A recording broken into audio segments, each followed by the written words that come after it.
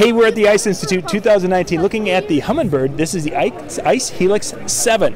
Now this is the one that I have. Well, I think I've got last year's model. Brian, did you guys kind of upgrade for this year with that one? Well, for this year's upgrade, you could actually map on the ice a lake that has no map. You can make your own map on the fly. Wow. That's a new thing. And then also the all-season.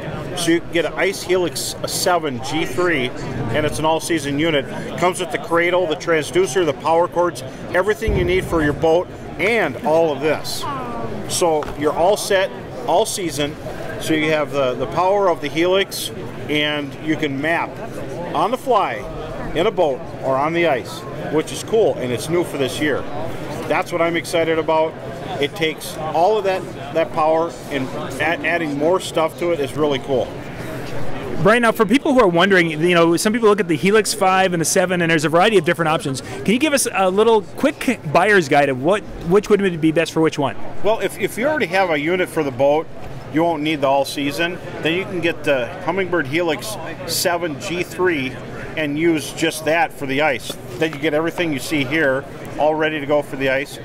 You can get a 5-inch screen if you want. 5-inch screen, a little bit smaller, maybe fit it in tighter spots. The neat thing is you could use them anywhere. And if you want to, you can get a boat hookup later, or you could use it on your four-wheeler, your snowmobile, in your truck.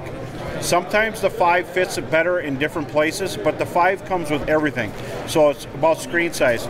But 7's nice. I love the 7.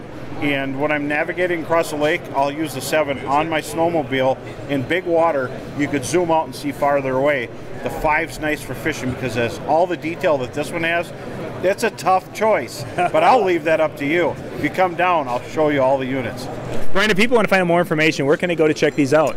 Well, go to humminbird.com or watch what's happening online. We're going to be posting videos at Humminbird, and you're going to love it. Everybody that I've talked to this year who bought a unit last year absolutely loves it. Nothing sells something better than happy customers. And I would be one of those. My boys really love it, and I do too. Thanks, Brian. Absolutely. Thank you.